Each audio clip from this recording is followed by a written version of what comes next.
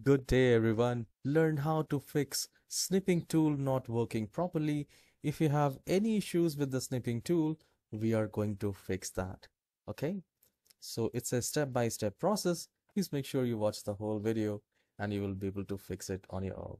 Okay, so here just do a right click in the start icon and then go to settings. In the settings at the left hand side where you have a menu called apps, click on that and then go to installed apps. And here you will find the search app, and here we will type snip, and then you will find the snipping tool. Here you just need to click on the three dots, go to advanced option, and let this app run in the background. If it's never, you can select always. All right, and if you want power optimize, you can do that. All right, now here you don't have to make any changes. Just click on repair and then reset. If repair works very good, then go with the reset. So just click on repair. It will not take much time and it will be repaired. See if that works for you. If that doesn't, you can simply click on reset and this will bring back the snipping tool into the factory settings. So if you have customizations done in the snipping tool, then I would not recommend to do the reset.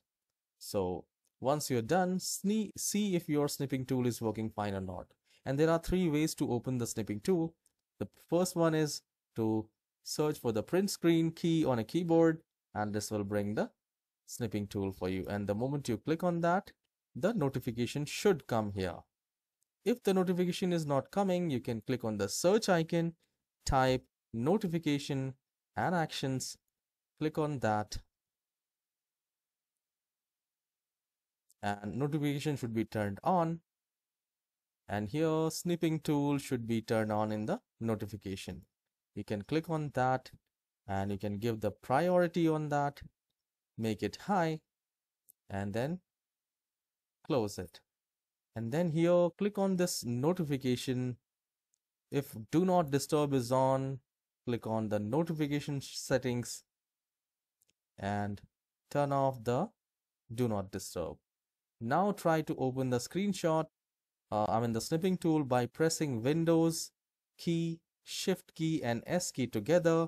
This will open up the snipping tool and then you can take the screenshot, and this time it has bring the snipping tool and it has a lot of cool features. You can do the annotation, you can select the colors and you can do the annotations like this. You want to highlight, if you want to highlight anything, you can simply highlight any word, any text. All right, if you want to erase it, you can simply erase like this. And if you want to add a shape, let's say circle, oval, anything, you can do that. You can make the rectangular. All right, and there are so many things which you can do. You can change the color. You can also select any text from here and copy all the text. So this is how you can fix the snipping tool. Do let me know in the comment section if this tutorial is helpful, and please hit the like and subscribe. I'll see you in the next video. Have a wonderful day.